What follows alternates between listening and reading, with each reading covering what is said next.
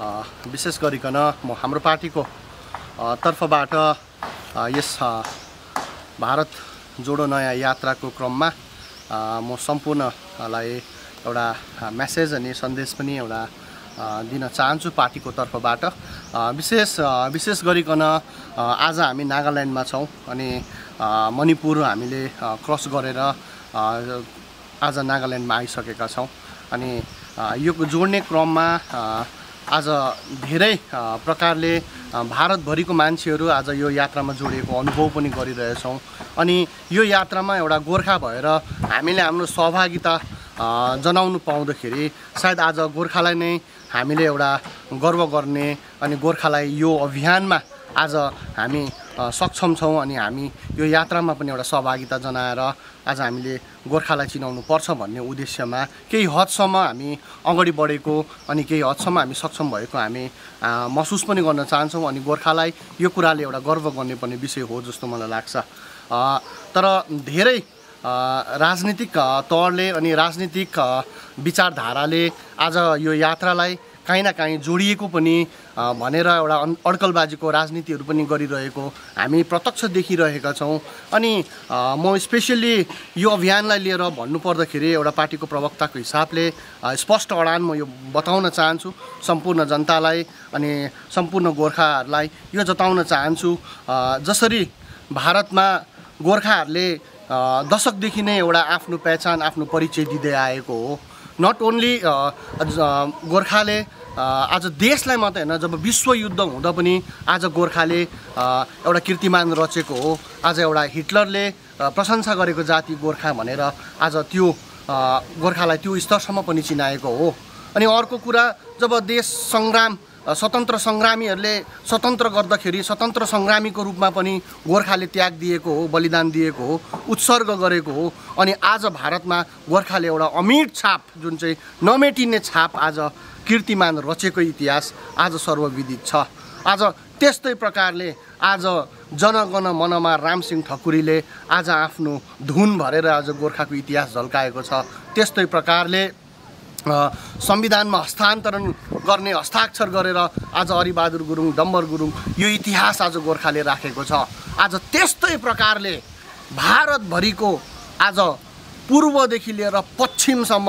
उत्तरदेखि लिएर आज दक्षिणसम्म जब यो एउटा भारत जोडो अभियान छ चाहे कुनै पार्टीले गरेको होस् चाहे कुनै धर्मले गरेको होस् चाहे कुनै संस्थाले गरेको होस् त्यसलाई नहेरेर आज गोर्खाले पनि हामीले आज पूर्वदेखि पश्चिमसम्म उत्तरदेखि दक्षिणसम्म भारत जोडिन्छ भने गोर्खाले पनि आज त्यो जोडिएकोमा एउटा इतिहास राख्नुपर्छ भन्ने उद्देश्यले आज हाम्रो पार्टी श्रीमान अजय एडवर्डज्यूको नेतृत्वमा आज हामी जस्तो युवाहरूले आज गोर्खालाई त्यो स्टेजमा त्यो स्तरमा पुर्याउने आज हाम्रो लक्ष्य हो अनि आज हामीले त्यो लक्ष्यलाई हेरेर आज यो अभियानमा हामी जोडिएका हौँ। स्पष्टसँग यो कुरा म बताउन चाहन्छु जनसाधारण अनि जनमानसहरूमा हामीले सोच्नुपर्छ अलिकति बौद्धिकताको हिसाबले सोच्नुपर्छ अनि हरेक कुरालाई हरेक यात्रालाई हरेक मुभमेन्टलाई कुनै पनि लिडरसँग भेट्दाखेरि त्यो एउटा गोर्खाको सम्बन्ध हामीले रच्नुको लागि आज भेट्दैछौँ। गोर्खाको सम्बन्ध कसैले यो कुरालाई अन्यथा हिसाबले सोच्नु हुँदैन भन्ने कुरा पनि म बताउन चाहन्छु। अनि राजनीति एकतर्फमा छ अनि पार्टीको भोलिको दिनमा चुनाव विषयलाई लिएर अडान के हुन्छ हामीले कस्तो प्रकारले हाम्रो रणनीति तय गर्छौँ त्यो पार्टीको आन्तरिक सल्लाह अनि पार्टीको हाम्रो केन्द्रीय समितिको सदस्यहरू बसेर नै एउटा त्यो रणनीतिहरू तय गरेको हुन्छौँ। तर आजको परिस्थिति यो होइन कि आज गोर्खाले देशलाई चिनाउनुपर्छ देशको आज अभियानतामा हामी पनि जोडिनुपर्छ भन्ने एउटा हाम्रो उद्देश्य हो। अनि अर्को कुरा विशेष गरेर जब हामी जुन यो यात्रामा छौँ आज मणिपुर नागाल्यान्डको माटोमा छौँ अनि यो माटो देख्दाखेरि यो जग्गा देख्दाखेरि यहाँको संस्कार संस्कृति कल्चर हरेक कुराहरू देख्दाखेरि आज हामीलाई गर्व लाग्छ बोध लाग्छ कि आज यहाँको माटोले न्याय पाएको छ। अनि आज हामी जहाँ पनि भेट्छौँ जुनै पनि विपक्षी दलको आज कङ्ग्रेसकै किन नहोस्, यहाँको सत्ताधारीको कुनै नेतृत्वगण किन नहोस्, यहाँको लोकल कम्युनिटी नै किन नहोस्, आज हामी जसलाई पनि भेट्दैछौँ र जोसँग पनि बात मार्दैछौँ भने आज गोर्खा हितको लागि बात मार्दैछौँ। गोर्खाले पनि यो तपाईँहरूले जस्तै टेकेको माटो पनि हाम्रो पनि यसरी टेकेको माटो छ, यो माटो जिउँदो हुनुपर्छ, यो माटो सुरक्षित हुनुपर्छ भन्ने उद्देश्यले हामी यो यात्रामा आज होमिएको छौँ, आज आएको छौँ भन्ने कुरा हरेकलाई हामीले आज बोध गराउँदैछौँ। हो, हामी सक्षम एक दिन अवश्य बनिन्छौँ। भोलिको दिनमा जुनै पनि सरकार आओस्, त्यो ठाउँमा आओस्, एक दिन न एक दिन त आज हामीले डुलेको यात्रामा त्यो सफलता पाउँछौँ होला। अनि त्यो समयमा सायद कुनै न कुनै समय आज कङ्ग्रेसको सरकार बन्निला, त्यति बेलासम्म गोर्खाले यदि न्याय पाएको छैन भने हामीले भन्ने बाटो पनि त राख्नु पर्यो,